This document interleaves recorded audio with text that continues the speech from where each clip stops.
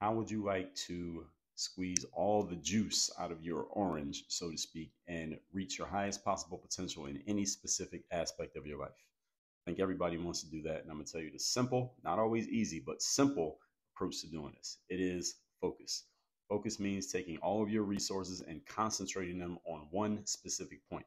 We know that this gives you the best possible uh, potential for winning because you're taking every resource that you have and you're putting it all in one space, which means there is no other way that you could do better than putting all your resources into one specific thing.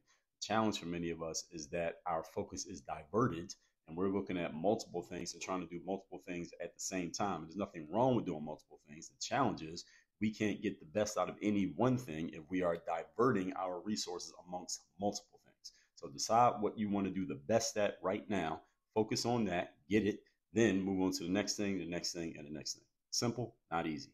Work on your game.